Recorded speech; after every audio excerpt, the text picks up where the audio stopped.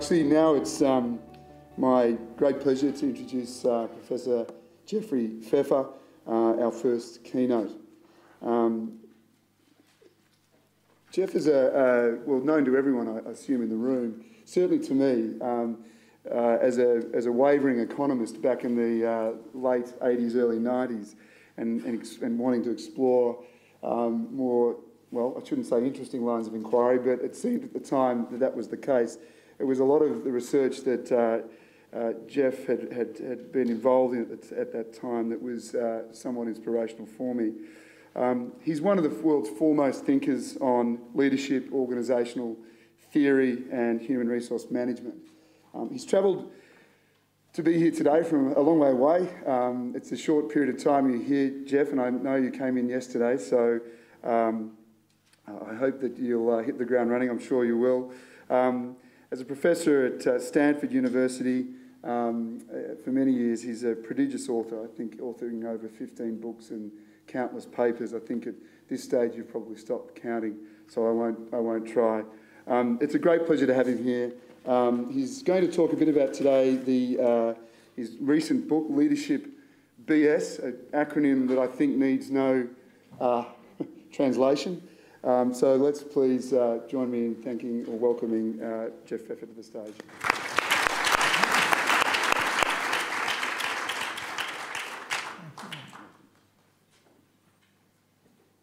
It is a pleasure to be with you all this morning, to be back in Australia for the 9th time.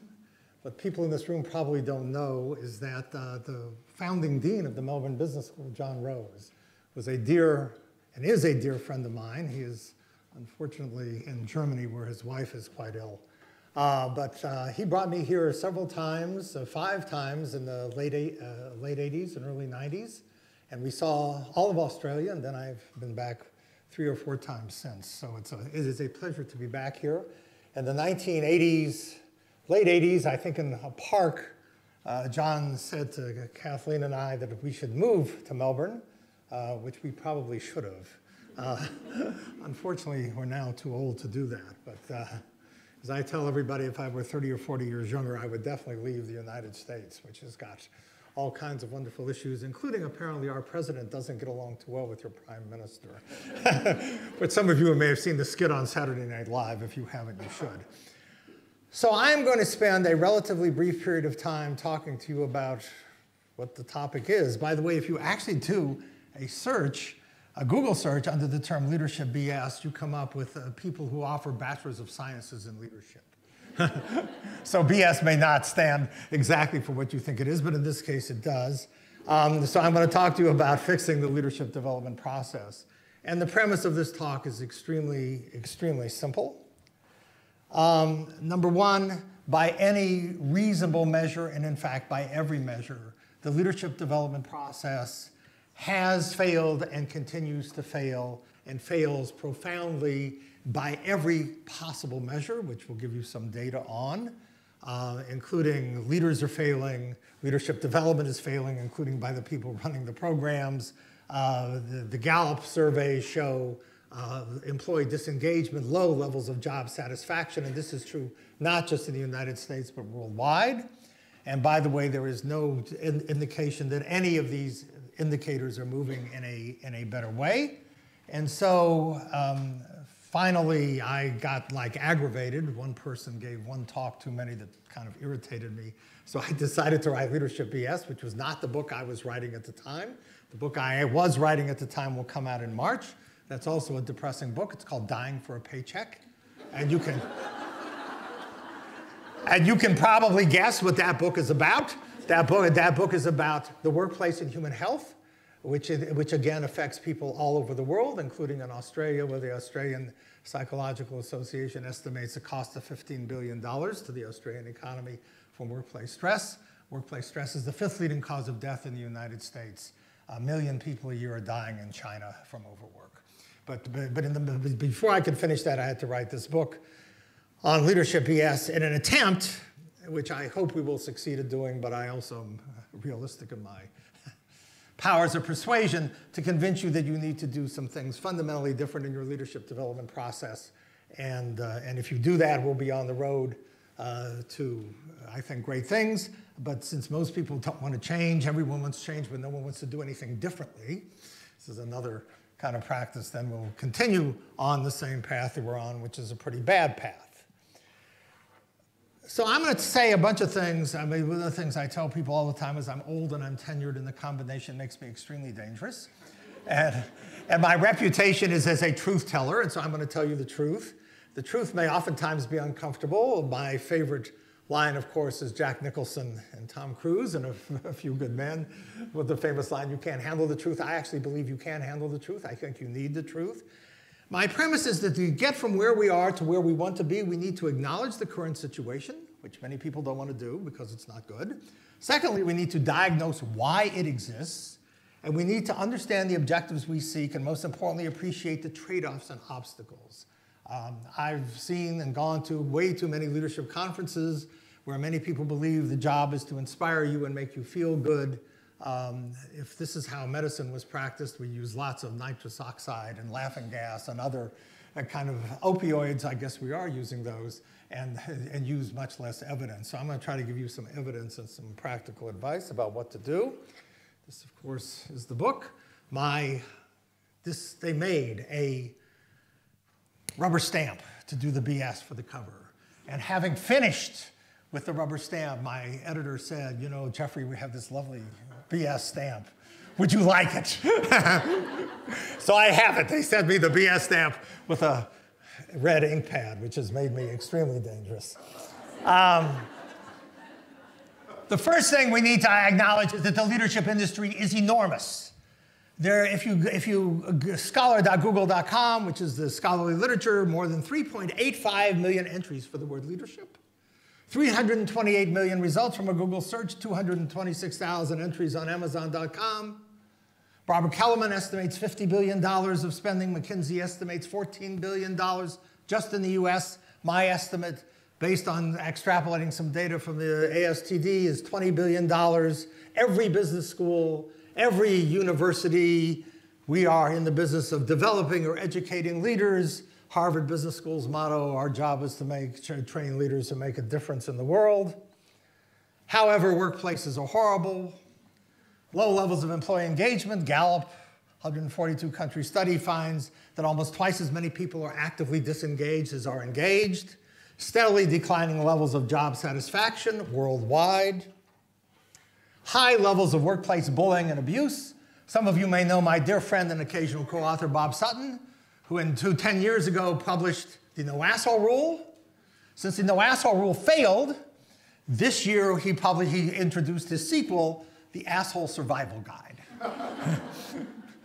So you can see where we're going. There's lots of workplace bullying and abuse. Workplace bullying and abuse exacts an enormous toll on the human being subject to it.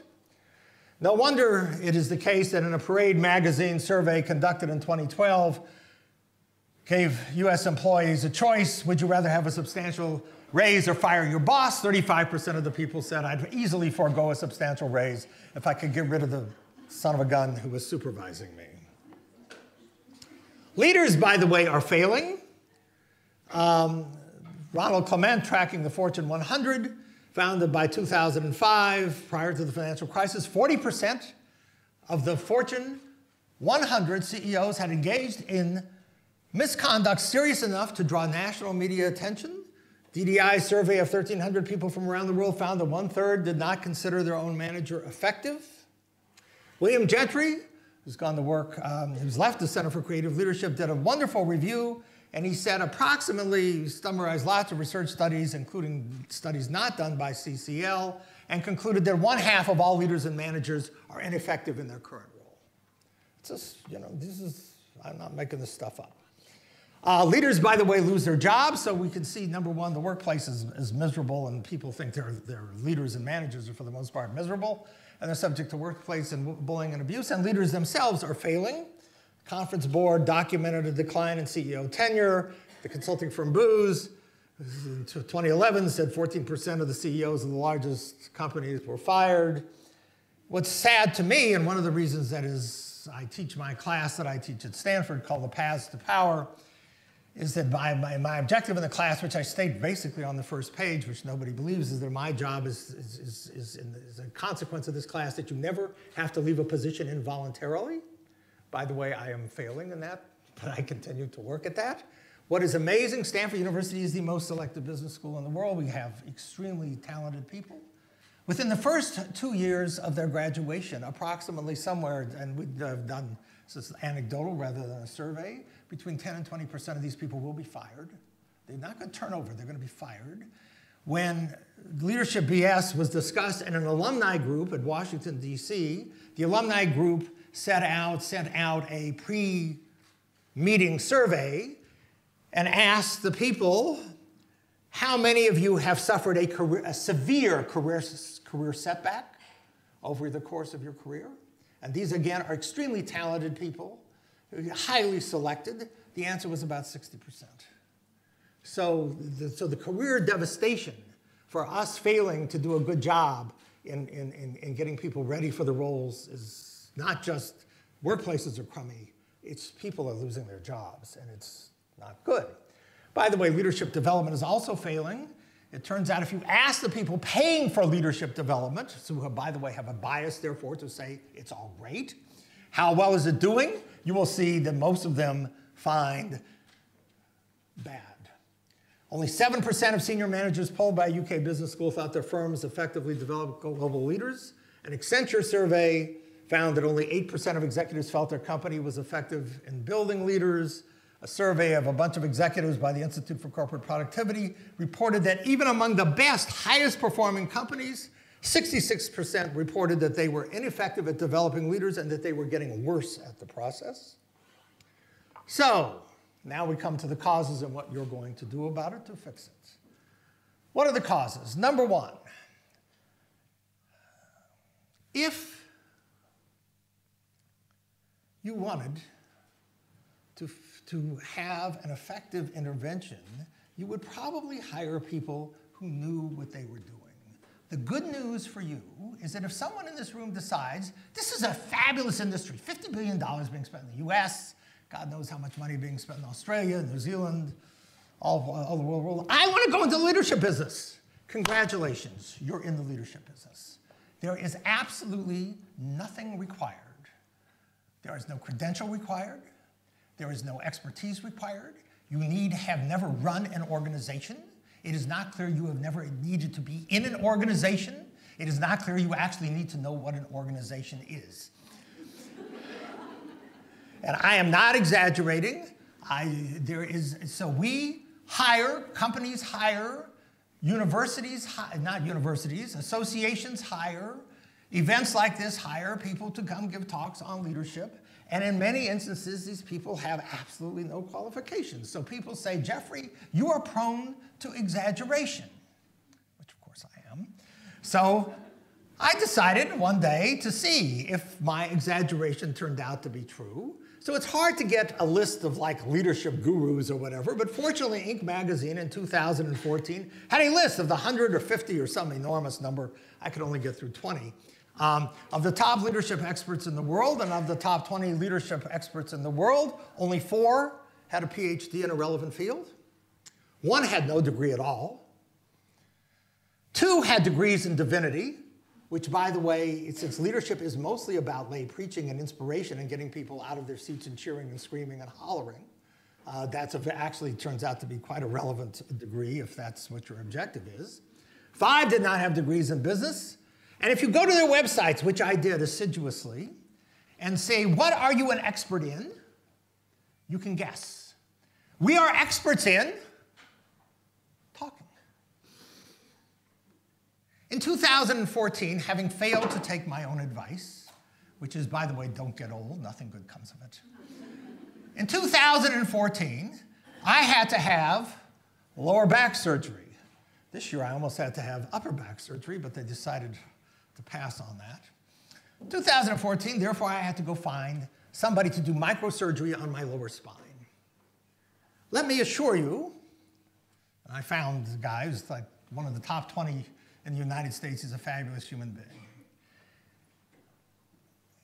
Trust me, when I looked at his expertise, I did not look at whether or not he could command a room, whether he could get people out cheering, whether his office furniture, which is, by the way, what you will find if you look at his rating on Yelp, whether his office furniture was modern,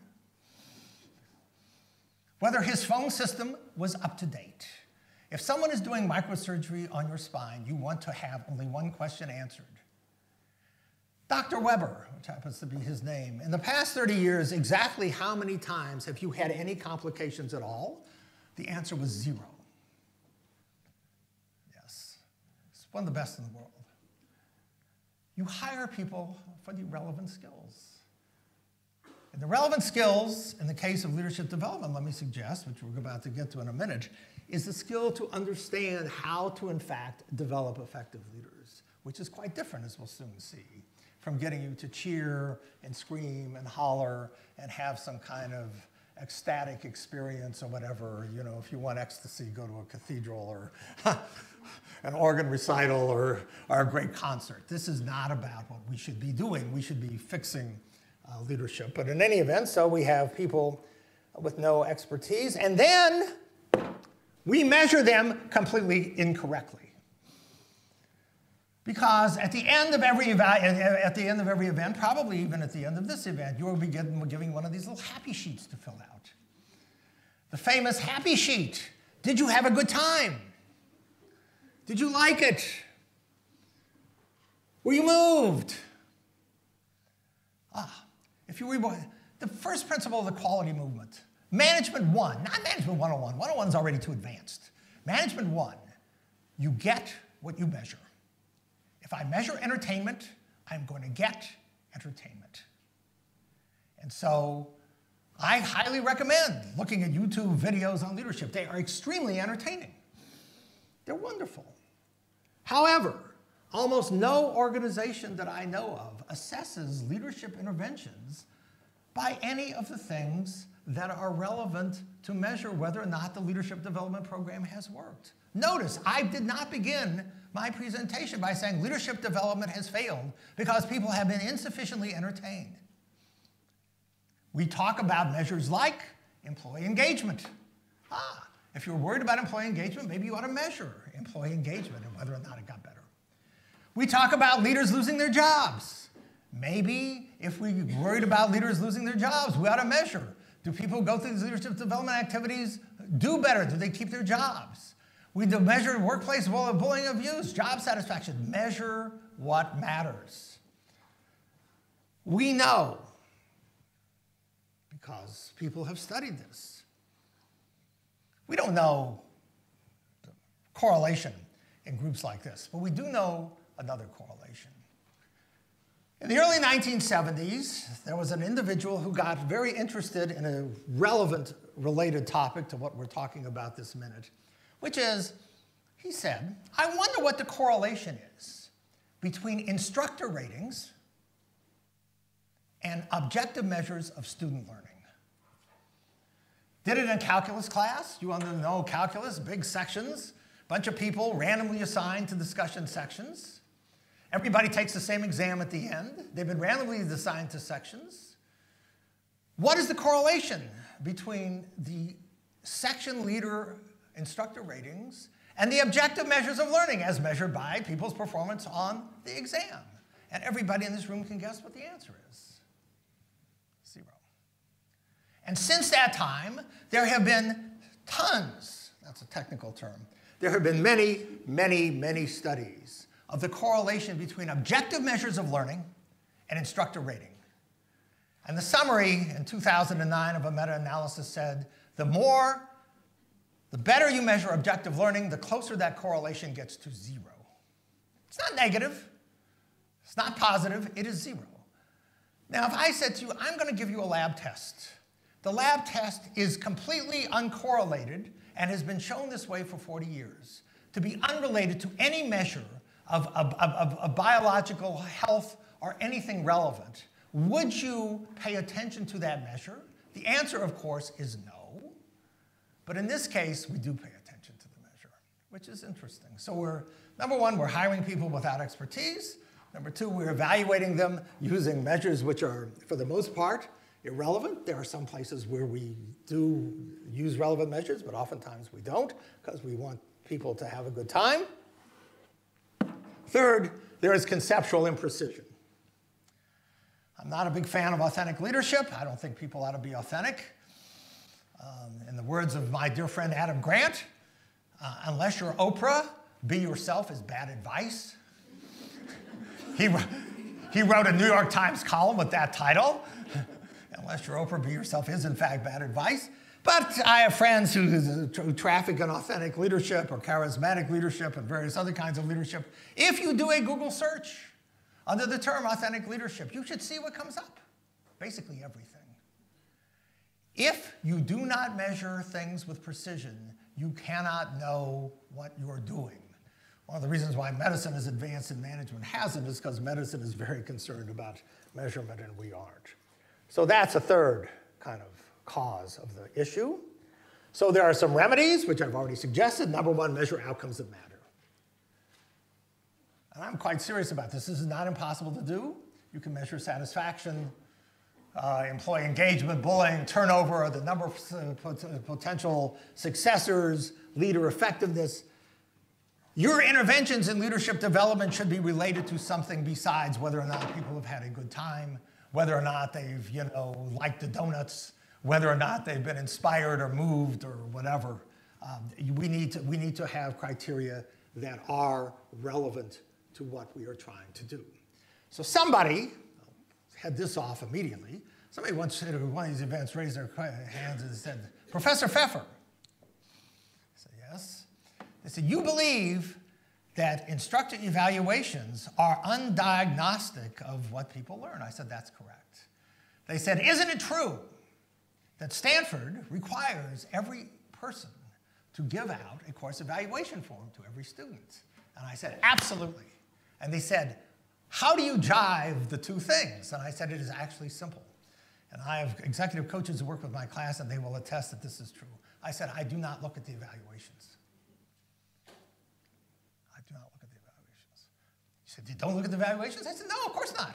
I said, it is data that is irrelevant to the measures we care about. I said, I look at many other pieces of information, such as 4 or 5 years later, the people in my class, are they doing well? Have they succeeded? Have they gotten fired? If they haven't, we need to kind of go back and see what we could do to improve it. But I remain singularly focused on what my objective is. My objective is to make people successful in their careers, not to have them love me.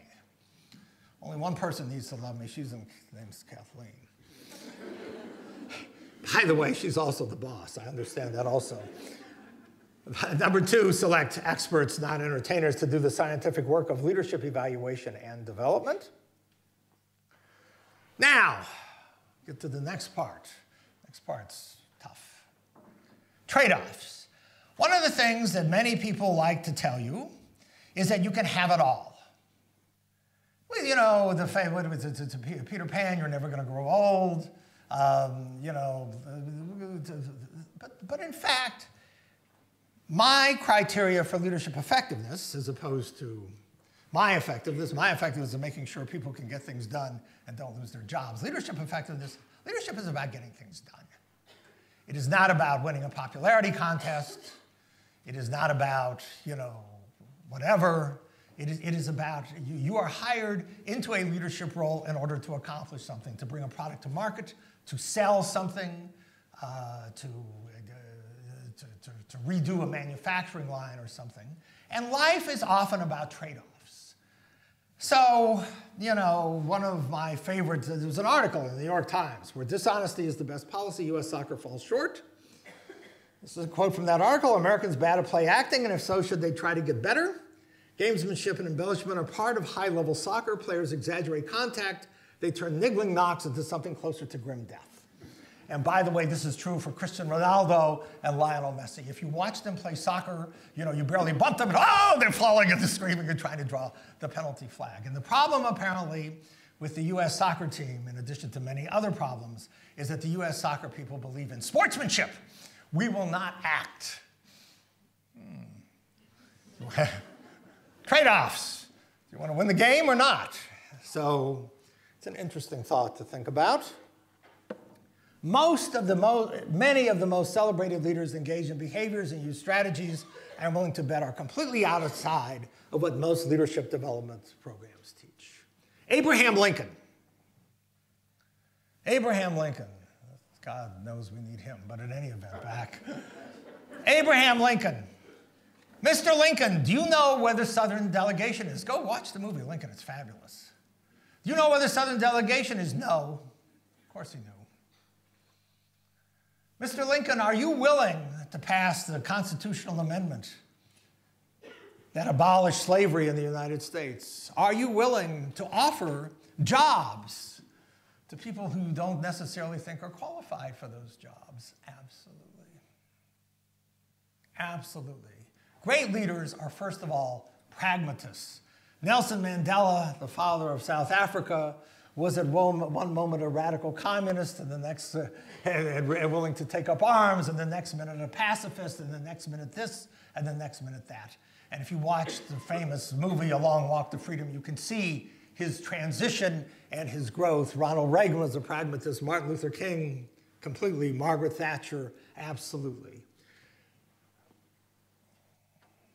Trade-offs, ends versus means. My favorite article on the 500th anniversary of the publication of The Prince by Machiavelli, set aside what you would like to imagine. Machiavelli writes, and instead go straight to the truth of how things really work. In a world where so many are not good, you must learn to be able to not be good. The virtues taught are incompatible with the virtues one must practice to safeguard those institutions. The proper aim of a leader is to maintain his, her state, and not incidentally their job. There are never easy choices. One of the problems that drives me nuts is people talk about, do this and do that, and it's all going to be wonderful, and you can be nice and kind and generous, and everybody will love you, and everything's going to be fine. But life is, of course, about trade-offs. There is no drug that you will take that does not have a side effect. This is true for chemotherapy drugs. This is true for any kind of drug. It's true even for the 81 milligram aspirin I take every day to try to keep me functioning, such as it is. Every drug has a trade-off. Life is about trade-offs. We will advance in our study of leadership, and we will advance in our understanding and training of humans in leadership when we confront them with the trade-offs, as opposed to pretending that those trade-offs do not exist. Because then they hit the world, and you get experiences like the following. A woman calls me. I would like to get called by my students when things are going well, but mostly I get called when they're having troubles. She's on the phone. She's in tears. She's about to be fired. How did you get fired? Well, she said, I entered this organization, one of these high-tech, fancy organizations, and they told me that we were an organization that prided ourselves, our cultural values were based upon openness, transparency, and honesty. That the only way people got better is by giving each other honest feedback, which is, by the way, empirically true. And so we were supposed to tell people when we saw them do something where we thought that they could improve in a constructive, nice way. And I have this boss, and the boss did something with me that I did not think was constructive or good and consistent with the organization's values. And so, believing in openness and transparency and authenticity and everything else, I told my boss what I thought. And now, of course, I'm gone. Well, I said, did you believe that? She said, yes, of course. So trade-offs.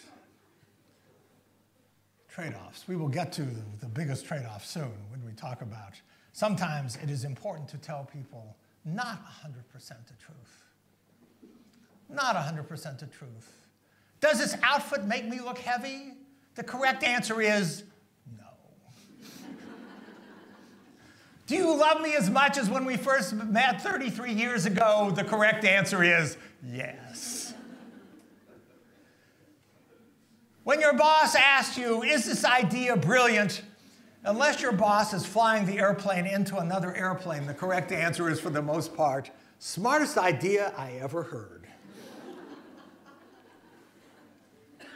Another problem, leadership training is inspiration. The Valeric Business School in Belgium website asks, looking for an inspiring management course. The Australian Graduate School of Management's website notes that the school creates inspirational learning opportunities. We're in the business of inspiring people. Go to the websites of law schools, medical schools, engineering schools, schools of architecture. Their job is to deliver professionally relevant, well-delivered material, not inspiration. I don't know, medical schools are like, my job is to inspire you. My job is to teach you the science and technique and practice of being a doctor. We believe inspiration is important, and because we believe inspiration is important, we tell inspiring stories, which, by the way, are almost with 100% the case not true. They can't be true. Number one, leaders are motivated to tell positive stories about themselves because we all like to self-enhance. So when you go to these view from the tops and these leader stories speak, and they will speak about how wonderful they are, all the things they've done, they will never tell you the backs that they stabbed and the other things that they did to get to their position. They're going to tell you inspiring stories. You're going to be inspired. But even if they wanted to tell you the truth, which, by the way, they don't, but even if they did, they can't.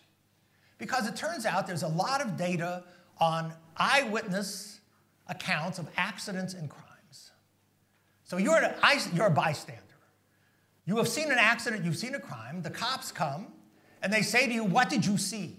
It turns out, even when you have no motive to recall incorrectly, and you are motivated to tell the truth, recall is imperfect. It turns out eyewitness accounts are remarkably unreliable. So if you can't tell the truth even when you're trying, you can picture how you could do when you're not trying. Studies in anthropology and psychology has found that self-deception has been found to be an adaptive trait. And after you tell a story often enough, you believe it. I believe at this stage that if you hooked him up to sodium pentothal, Donald Trump would actually tell you that his inauguration crowd was the largest in history. You tell a story often enough, you believe it's true. So the stories, in our search for inspiration, we hear these stories. The stories, of course, aren't true. So then people get into trouble. Inspiration, by the way, is a very poor way to accomplish change. It raises motivation, but only for a short time. It sets unrealistic expectations for ourselves and others. And many of the inspiring stories we hear aren't true. And by the way, we know how to accomplish change. So if I said to you, if you came to me and said, Jeffrey, I'm drug addicted, or I'm an alcoholic, I need to stop drinking, taking drugs, or whatever, we would know what to do with you. We know how to accomplish behavioral change. Number one, you change the people that the people associate with. You change the network of social relations. Number two, you measure. Number three, you give people reminders. Number four, you give people incentives. If you go to some, the 12-step programs for alcoholism, the smoking cessation programs, the programs to get people off of opioids and every other kind of narcotic, none of them are based upon, here is somebody going to stand up and tell you how wonderful they did. It is all going to be about change the people you associate with, change the cues that cues your behavior. We understand how to accomplish change. Inspiration is not one of them. So maybe we should do some of this as we do better leadership development. So do due diligence on leaders, stop chasing inspiration, understand the pitfalls of trying to learn from rare events and extreme examples. And next, teach people power skills. So I tell my students in my class, you're going to go through the stages. The first stage is going to be denial. Then you're going to be angry, mostly at me. Then you'll be sad. Finally, you will accept. This is a book on power. And it's true. On the first day, most of them deny, and then they get angry at me, which is fine. And then they finally get sad about the world, the way the world is. And then I say, the world is the way it is. You want to be sad about many things, not that. And then finally, if they're lucky, they find acceptance. The biggest confusion is, however, the biggest problem may be the confusion between what should be and what is. In the leadership domain, the discrepancy between how we would like leaders to behave, we would like leaders to be authentic, modest, honest, and all these other wonderful things. But if you actually look at leaders, is there much evidence that many or most of these leaders have these traits? And if they don't, why? Why not? Why not? Somebody said to me on November the 8th or 9th, 2016, they said, holy goodness. I had actually written a column in on Fortune Online approximately 14 months before that said that Donald Trump, in fact, had all the qualities that we say we don't want in leaders, but in fact select for. In fact, we select for. Not just in the United States screwed up political system, but in companies. We claim we don't want, and we're going to go through 3 of them and then we'll be done. Modesty. Jim Collins in Good to Great highlights level 5 leaders who are characterized as being exceptionally modest. That's right. Modesty is a virtue. That's right. Modest leaders share credit, which is a great thing to do. Are most leaders modest? What do we know about that? Well, we know there's the book, The Productive Narcissist, which talks about many famous leaders. But more than that, I'm not sure what the opposite of modesty is, but let me suggest that one opposite of modesty might be narcissism, and there is a tremendous amount of empirical research on the effect of narcissism on leadership. Narcissism reliably predicts being selected into leadership roles in all kinds of organizations, including, by the way, the military. Narcissism and self-aggrandizement and even unwarranted self-confidence predicts not only are you more likely to get into a leadership role, you're more likely to be promoted, and once in them, oftentimes you're more likely to hold on to those positions, extract more resources, and even in some instances helps on some dimensions of job performance. Then we have authenticity. People, it's the True North, which I love, written by my dear friend Peter Sims and Bill George. I'm so naive, even though I'm older than God. So naive. I've served on the board with a woman who had worked in Medtronic with Bill George. And True North comes out, I read the book, I say to this friend of mine on the board of this other organization, I said, wow, it must have been amazing to work with Bill George. And she said, why would you say that? I said, didn't you read True North?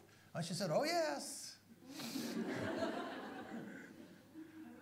She said, that's not the Bill George I knew.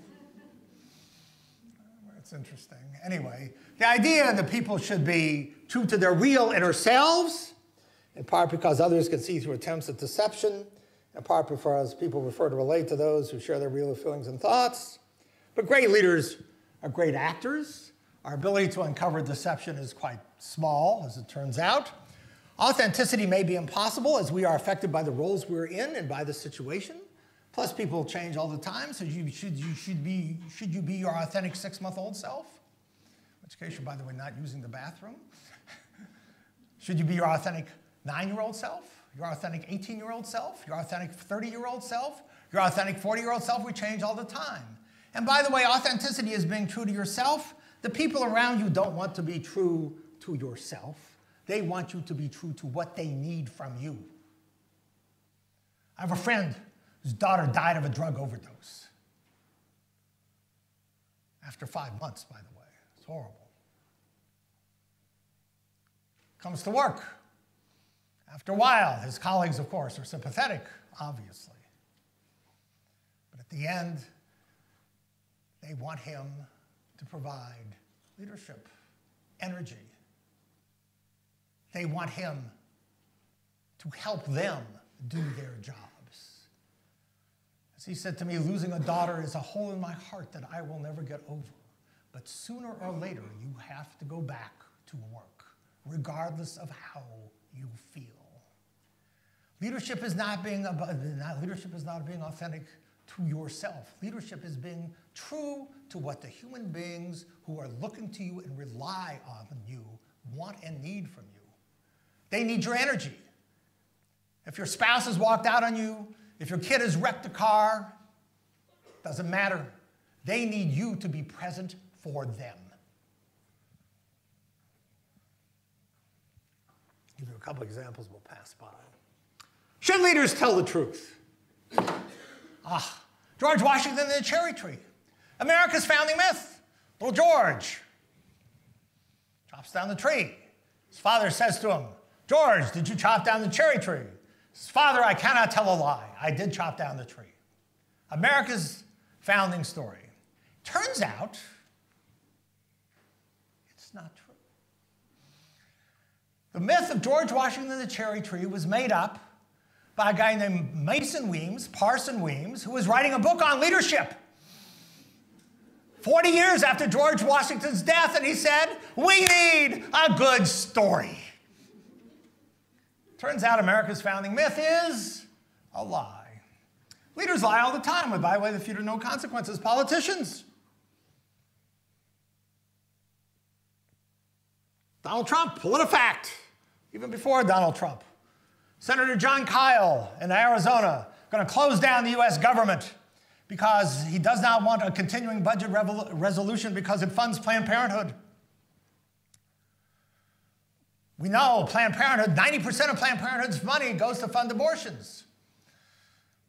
The TV shows get word of this. Turns out it's only 3% goes to fund abortions.